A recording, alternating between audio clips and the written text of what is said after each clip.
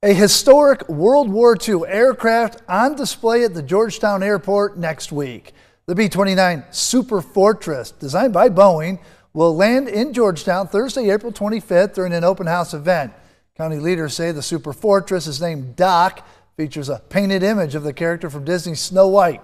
According to the county, Doc rolled off the Boeing assembly line way back in 1945, used as a target for bomb training in California, and sat in the Mojave Desert for 42 years. Tours and flight experiences will be offered from the 25th through the 27th. Tours cost $10 a person, $20 per family. Flight experiences start at $600.